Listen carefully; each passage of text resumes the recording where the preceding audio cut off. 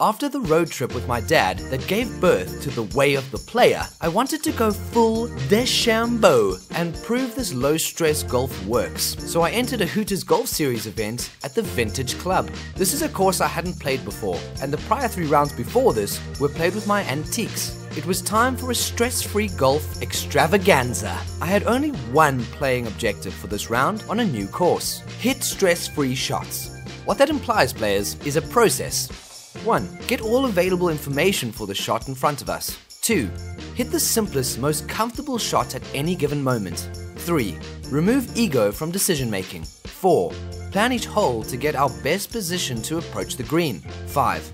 Plan and commit to each shot. 6. Tack pins that suit our shot shape. 7. Hit only shots we know how to hit. 8. Keeping a positive or neutral mood throughout the round. 9. Monitor the calorie intake between hole 12 and 15. There were no outcome-based goals, and score was the last thing on my mind.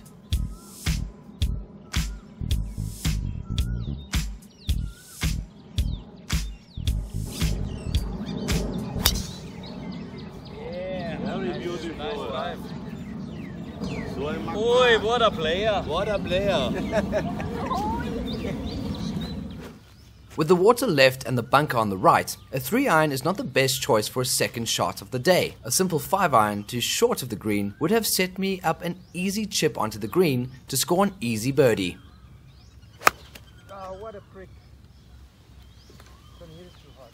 Players, don't beat yourself up for a shuri that leaves you in a good position.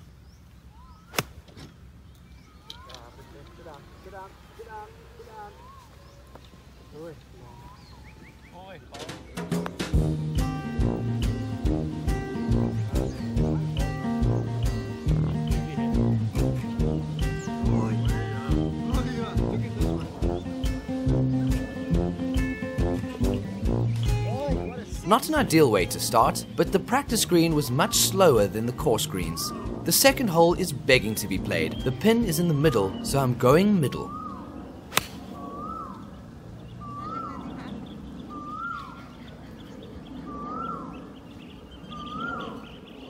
Downhill chips onto down slopes are best to avoid.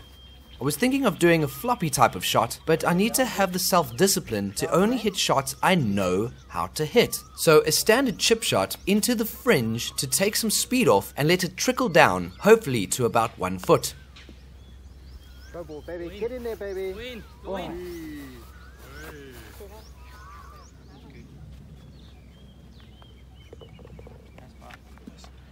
In this moment, a big slice was super stress-free. I grip down and do the Robin Matthew Williams slice.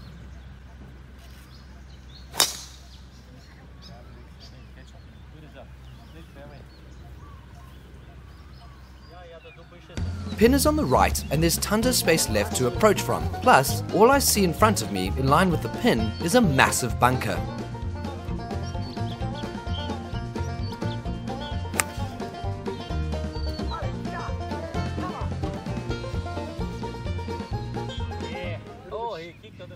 I was 50-50 on the putt here, but since it was downhill and over some fluff, I thought chipping it onto the very front and using the spin would get me inside 2 feet for the putt. For me to putt at that moment was high stress.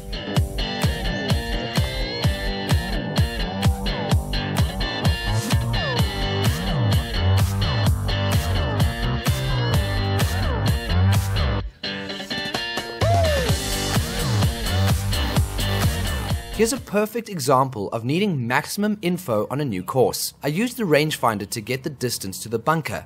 I may be able to hit a 3-iron into it, but a 4-iron was surely short of it. If I hit it straight at the bunker nice and smooth, I'll be golden.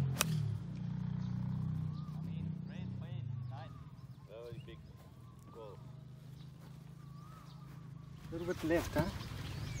At the pin with a little draw. The pin is on the right, so I started at the pin with a golf sidekick draw. What a shot, man. Come on. Man, that was a great shot. What a player. Good.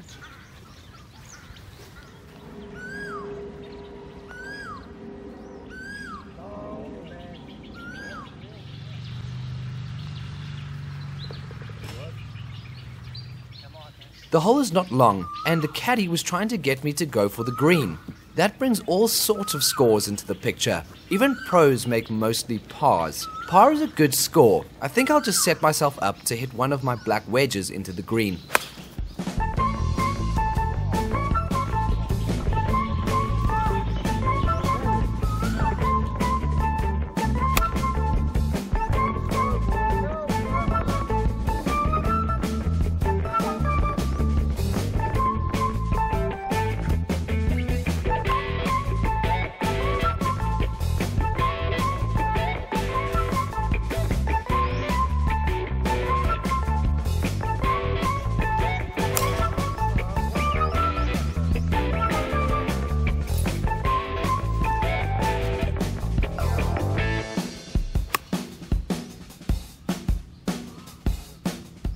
Sometimes we hit puffy shots, just gotta roll with it. I was thinking about a bunker style flop shot, but again, I opted for the standard chip shot. All we need to do here is get the ball inside 4 or 5 feet, and it's par time. We don't need to be holding every chip or getting greedy. Some situations are better than others, just get it on the green.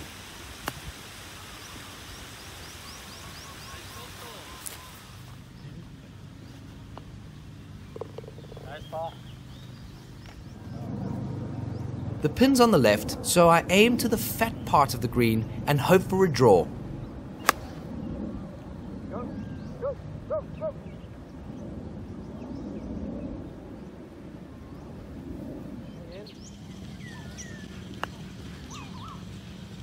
Go in. Must be baby. Oh, caddy no good. Power me not. Have I mentioned how much I love the Striction 2 iron? I highly recommend this range if you suck at long irons. I'm even thinking of buying the 3 iron as well. With the pin in the center and loads of green left, I set up at the pin. With a draw or even a pull, I will have a lot of options left of the pin.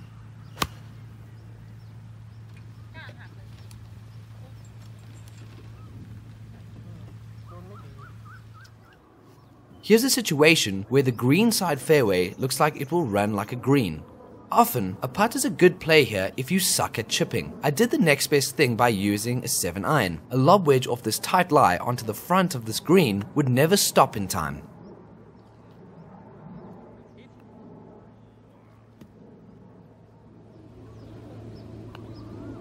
Yes. Nice putt. Oh, man. Come on. Hey, man. 50.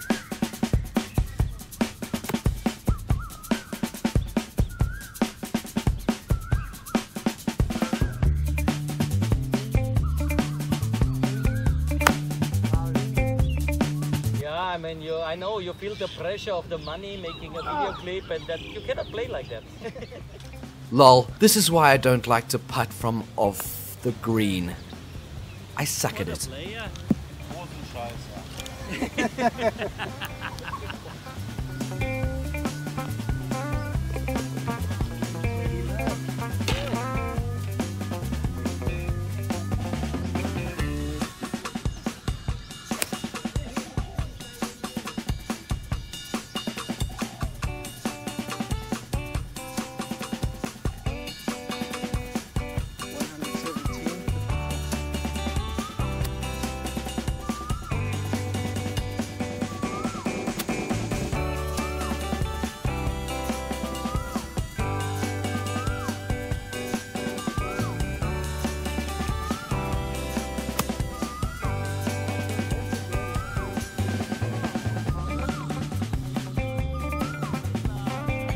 This caddy was cute and could read greens like a monster. Pity I ignored her half the time, or I would have been 5 under. Must be, baby. Here's where Come we on. often go off the rails. We miss many putts by a ball hair and get frustrated, so we try force it. The key is to be patient, remain in control, plant your feathers, and you'll be rewarded.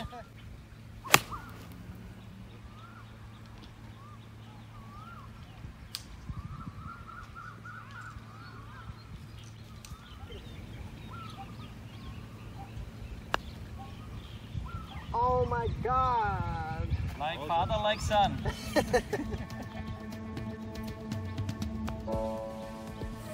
Nice bar. No need. Not far away. Now I keep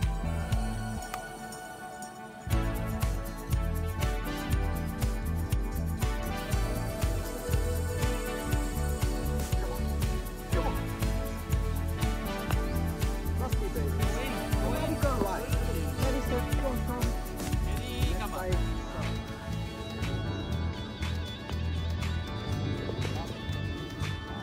We've reached hole 13, and my mind starts thinking about not screwing up. This is high stress mode, so I bring out the trusty 2-iron and tell myself, don't screw up. And what happens? Ooh, a little club toss. Naughty, naughty. You did that to yourself, Boykie. Carry the tree. I couldn't do much here, and while the lowest stress shot was a simple wedge shot hit 90 degrees to the right, I could see a medium stress shot over the trees with a 7-iron. Was this the 13th hole screw up we've come to expect?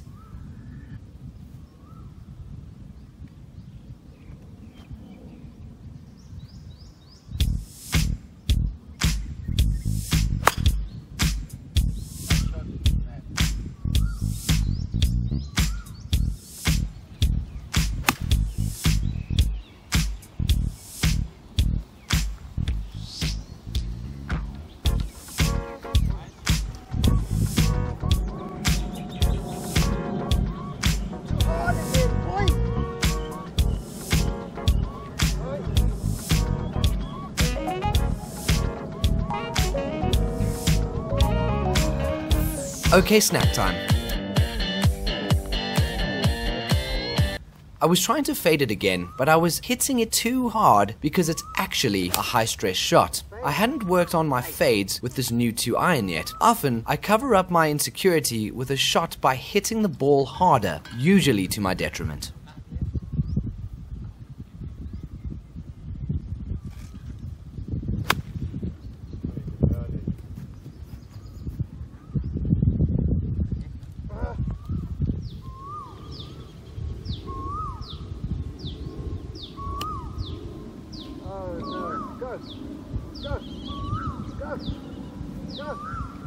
Go! Fuck! What a shit chip, it was perfect. nice bar. Thank you. Well done. Well done.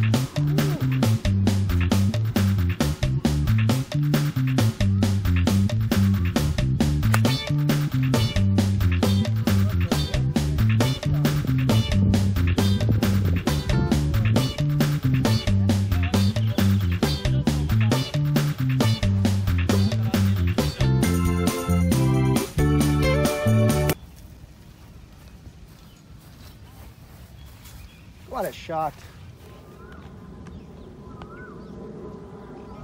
Yes. Shall we begin?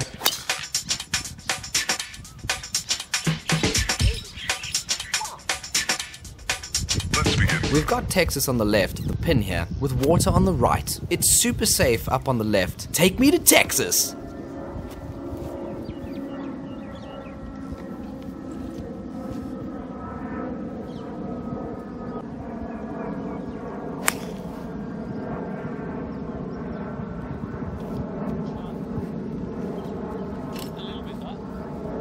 This one had me perplexed. Lob wedge onto the front, and the ball's a goner. A putt is not in my wheelhouse.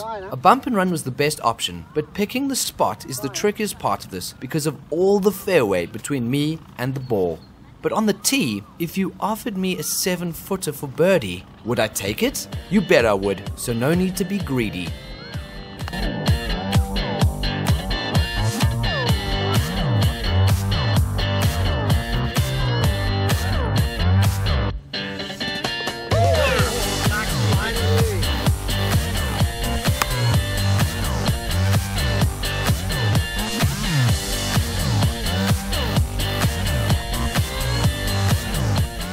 I was extremely uncomfortable over this chip, but the caddy left my bag on the next tee. This club was just wrong. More loft and we could land it on the front, and less loft we can land it a foot or two short, but this one was in between. This was high stress.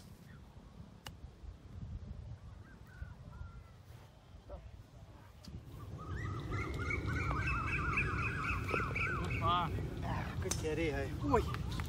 With a rangefinder, I pinged the distance to the stake in the fairway to know I can carry the stream easily. That gives you maximum confidence for ultimate low stress. I knew my score on this tee box because the DD told me. I decided to try even harder for the birdie to get the 70.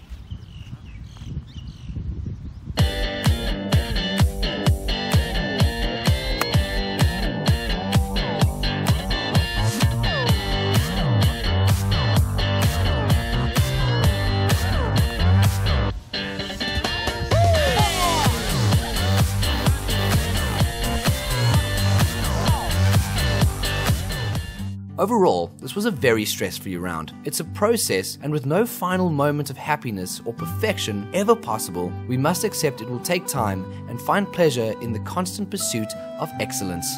Players, I find this way of playing golf moves you toward being a happier person away from the course too.